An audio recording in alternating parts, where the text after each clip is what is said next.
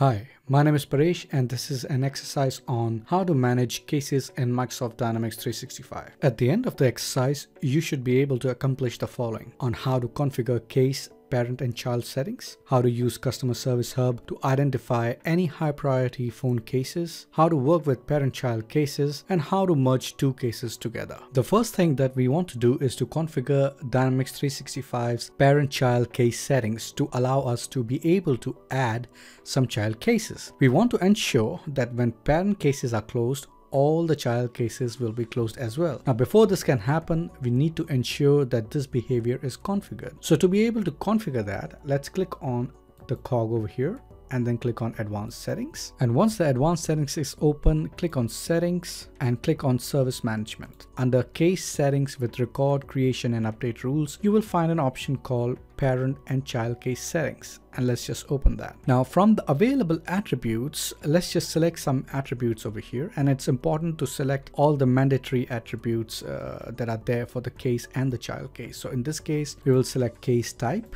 case title, contact, and then customer, then first response by, entitlement, and then let's select priority. Once that is done, you can select the specify closure preference as close all child cases when parent case is closed, and then click OK to save the parent-child case settings. So the scenario looks something like this. You work for a company that provides help desk support for its customers.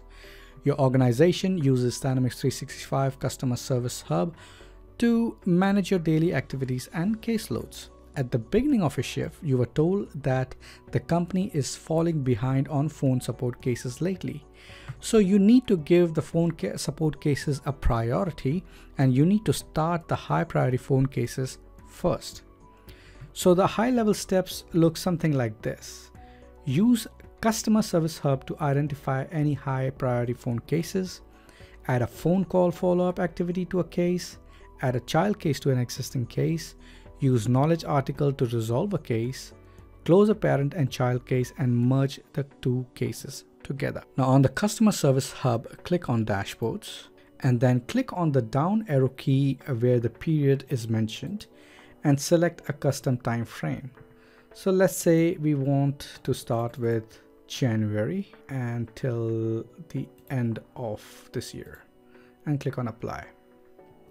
So on the command bar, click on the Show Visual Filter and then locate the case mix by origin over here. And as you can see that the phone cases are marked by yellow.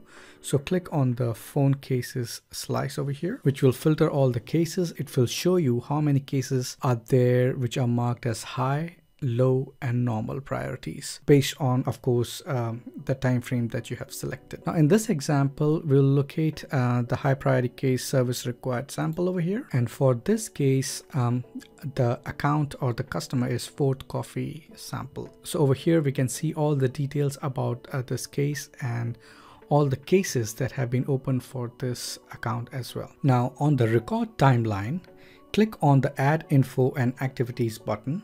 Select phone call from the menu and provide the details for the phone call. For example, you can provide the subject as follow-up call. In the call from, you can specify your user account. In the call to, you can specify the contact or the customer that you call to.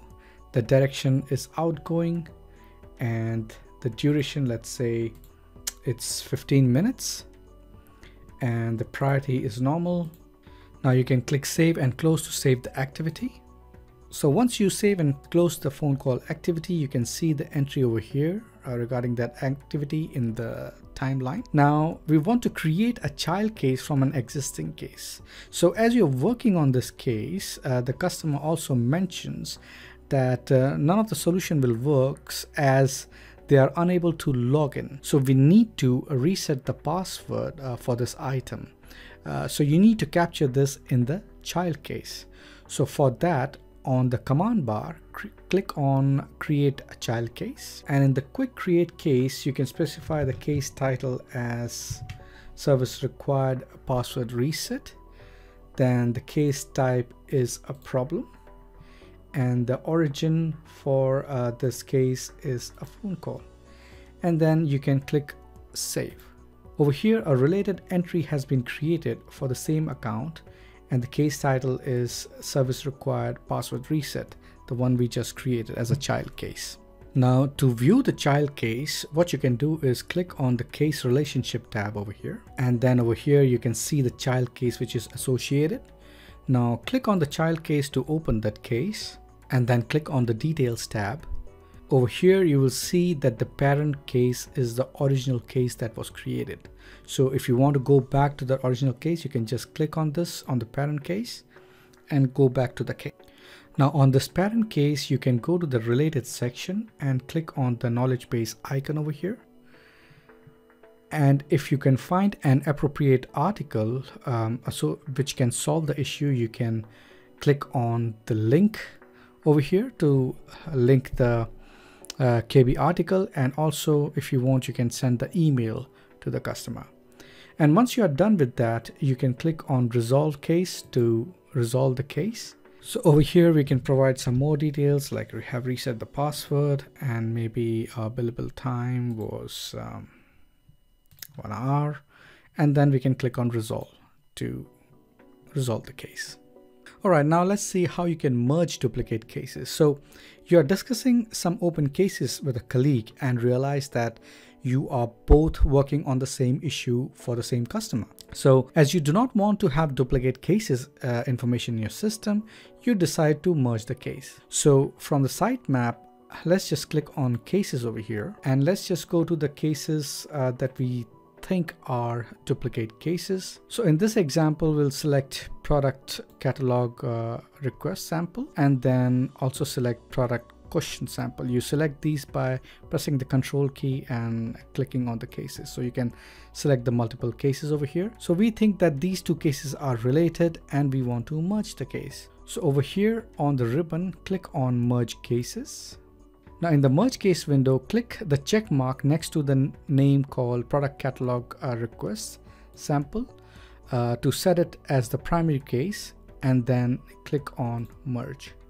And once that is merged successfully, you will receive a message, and then you can click on OK.